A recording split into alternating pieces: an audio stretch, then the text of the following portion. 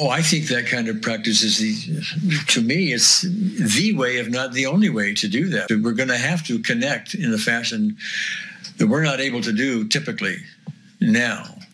I've got to see you much differently than I do as some other individuals just sitting there with your own beliefs and everything else.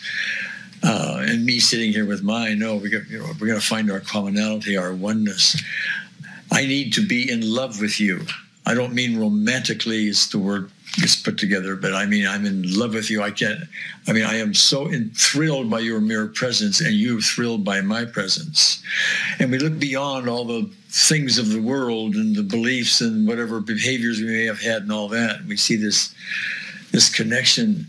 Suddenly those other things don't matter. And those behaviors, by the way, that may be irritating to people will tend to fade anyway, because you don't need them anymore to find your way through this world.